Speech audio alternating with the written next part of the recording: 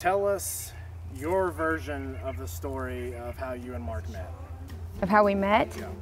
I was his waitress when we were in college. Do you need more?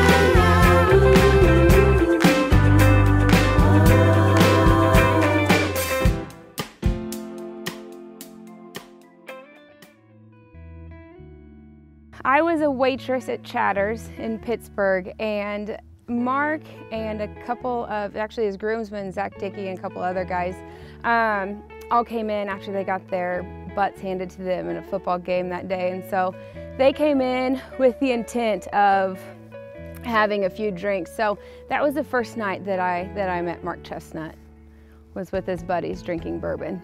So you can only imagine. There's always just something really kind of special about her. I wondered if I could, kind of see myself, and that sounds really weird, but I wondered if I could see myself kind of dating her at some point in my life. But boy, she gave it back to all of us really quick and was really quick with her jokes, and I didn't know if sometimes I could keep up, but I didn't let her know that. The first words that I said to Kenna Thompson, Rico Suave over here, was, "Kenna, may I have some more ranch dressing?" So, I guess everything gets filtered through there.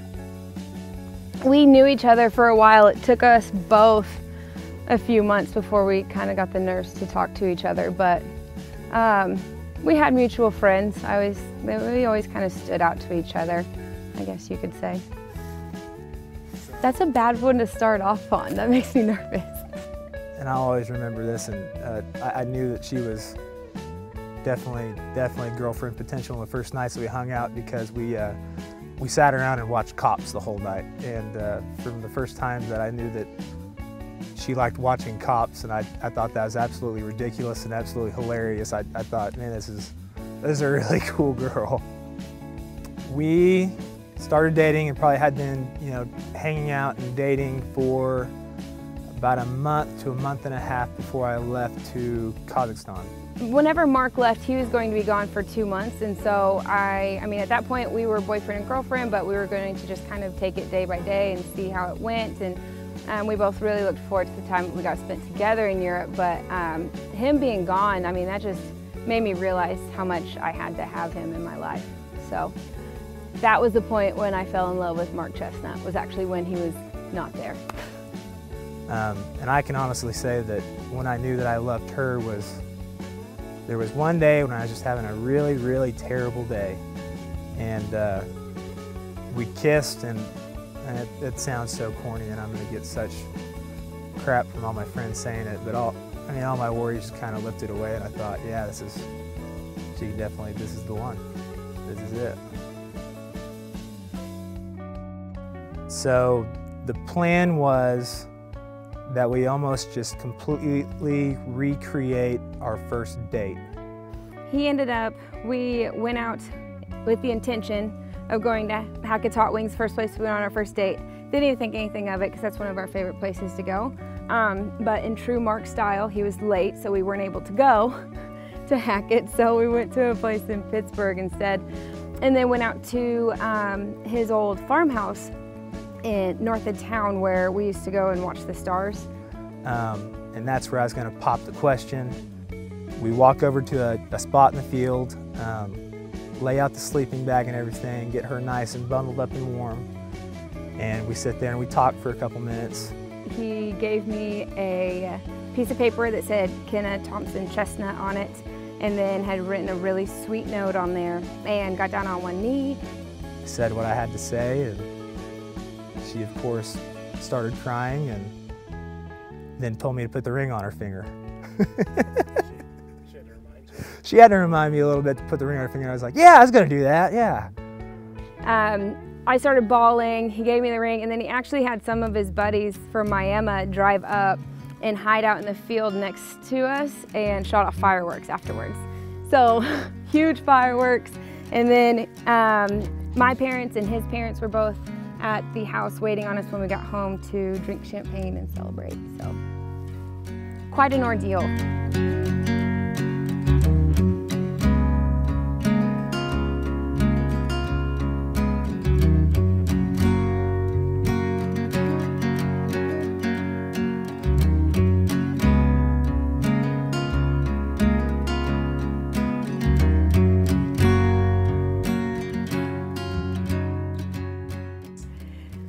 Mark cannot be on time to anything.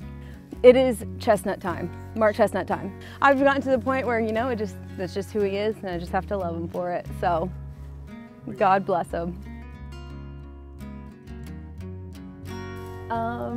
Is he around? His love for that chocolate lab, because he has 3 or 4 hours in the evening once he gets home from work.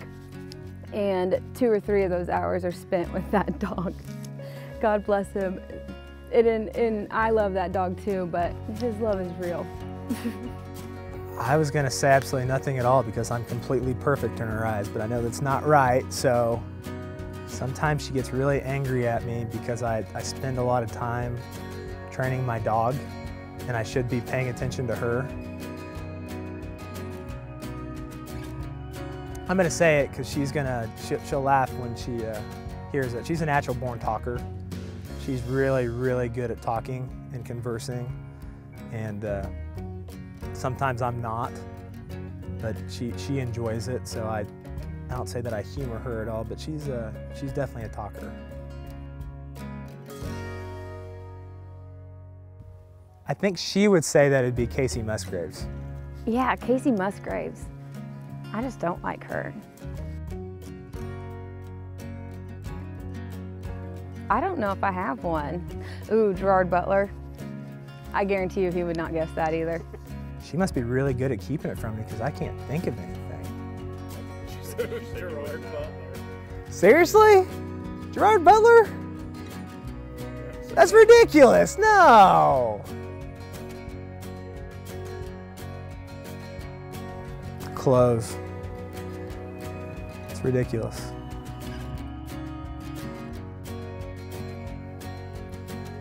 Food. That's Mark. That's why I think he fell in love with me, is because I fed him food all the time at Chatters. He's a really good dancer. Oh, he can shake his booty. Ask him to. Ask him to. Oh, he can. Which of the following candies best describes your first kiss? Starburst, Good and Plenty, Hot Tamales, Goobers, Milk Duds, or Zero? Hot tamales. Ooh. Why is that? Can you explain your answer? Edward Sharp, Magnetic Zero's home. Home. Is that what you said too? Yeah. Can you guys sing a little bit of it together? Chorus maybe? I know the words, but I don't know if I want to voice sing just it. is just so hoarse. I've had today. a cold for a month and a half, and this is not the right acoustic environment. Okay.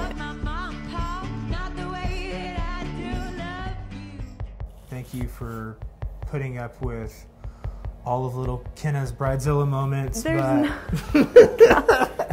Kidding, of course. But thank you so much. To my parents, thank you guys for always being there. Couldn't do it without you guys. You guys are amazing and awesome, and we both just love both of you so much.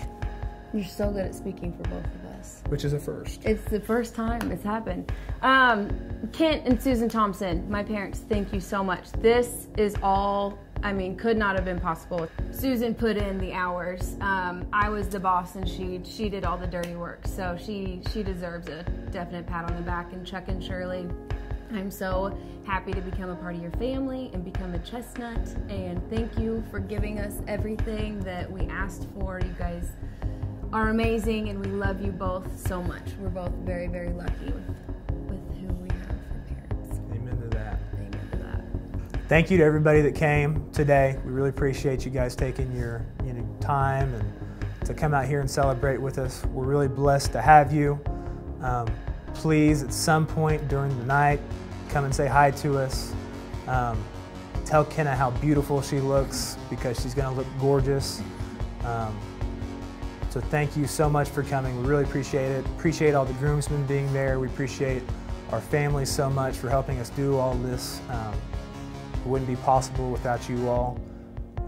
Thank you everybody so much for all that you're doing, and we love you guys, and we're so blessed to have you guys be a part of this with us. I mean, how can you say it any better than that? That was pretty good. Hope the party's good. It will be good.